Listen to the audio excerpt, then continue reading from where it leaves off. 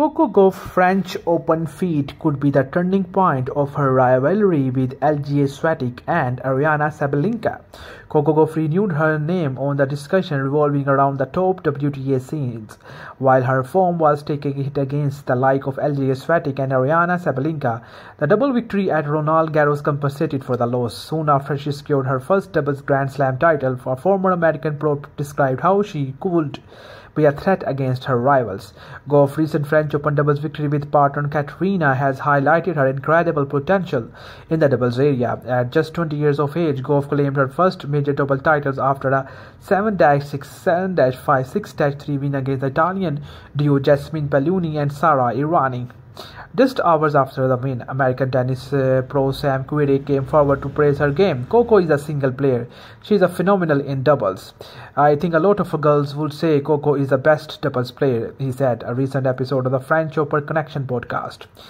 Querrey shed light on the consistency of Gauff has had with various partners, including a strong run with Jessica. It's awesome to see her win this. They dominated as a team, he added, drawing analysis from her participation at events like Indian Wells Master. While she is proved to be strong enough with her double expertise, it can also have a positive impact on Gauff's single performances, particularly against the top rivals like Iga Swiatek and Aryna Sabalenka. I think, if you win a Grand Slam and doubles, it is going to help your confidence on the single court when she play Iga or Sabalenka those matches. Hopefully she can gain a little confidence from these double wins. Swiatek recently won the single title at Roland-Garros, along with marking an end to the young American journey in the semi-final clash.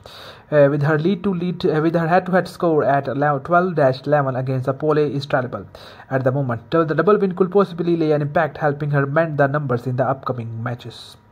So, as Gauff continue to excel in doubles, the improved levels of self-assurance may soon translate into more victories on the single court. While she is behind Iga Swiatek in the world ranking, all eyes will be on her in those close tussle.